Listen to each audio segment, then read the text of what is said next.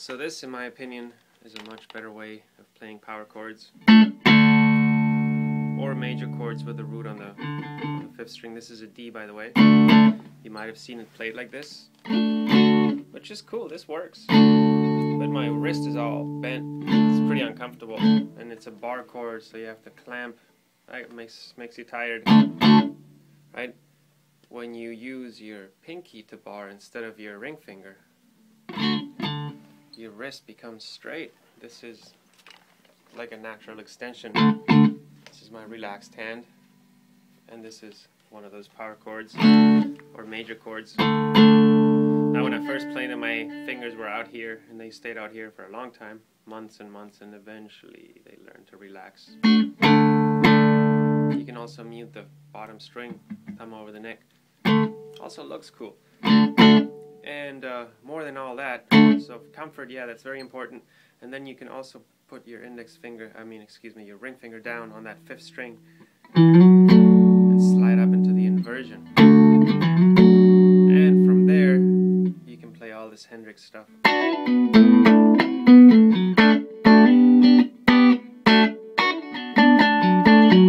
So you'll be playing some chords, I don't know, G,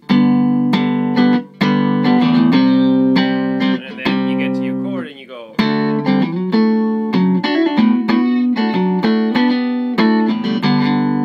So it's like right there at your fingertips on the C.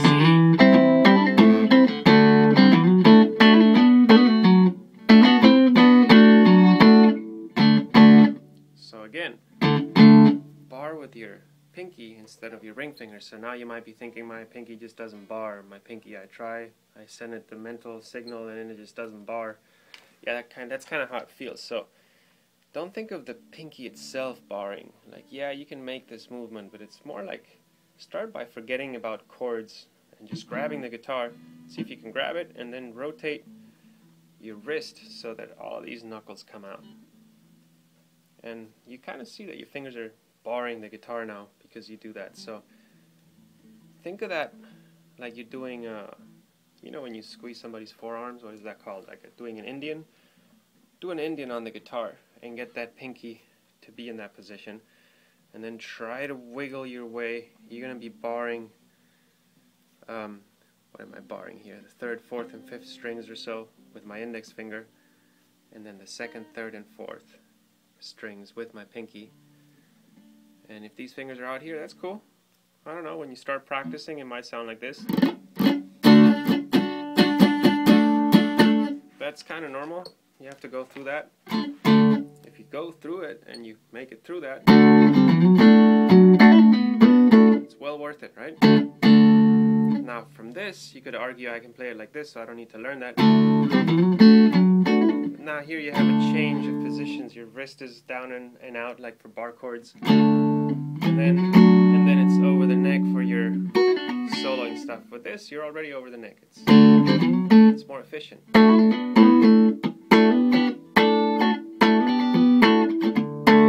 You can make things sound very rock and roll, Rolling Stones. A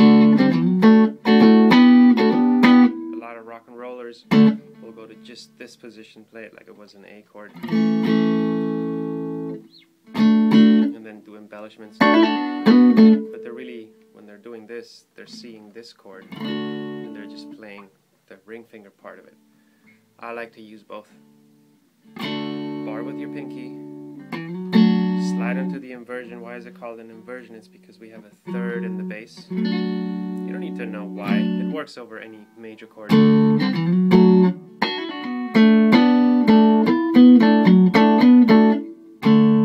And start playing simple progressions using this new bar chord. Maybe to F, then to C. And yeah, you can do these on the bottom strings. You could play a G like that. So all your power chords on the bottom with the root on the bottom string on the 6th string, you can do them this way as well. A little more uncomfortable, especially all the way down in F. But it's cool. So again, we were doing D, F, C, and G. Let's try that.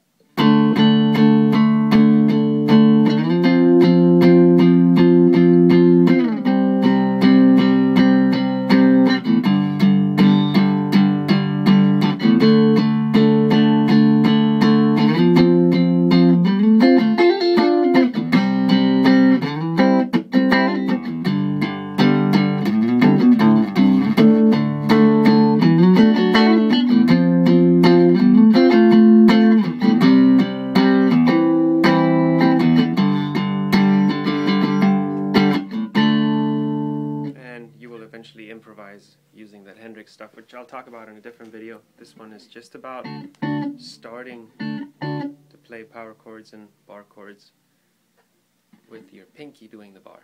It's difficult, but it's well worth it. And then you'll find that you can use your pinky for soloing a lot more too after that.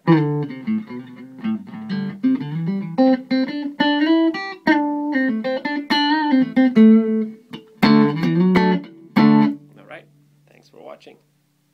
And remember to go see a local teacher.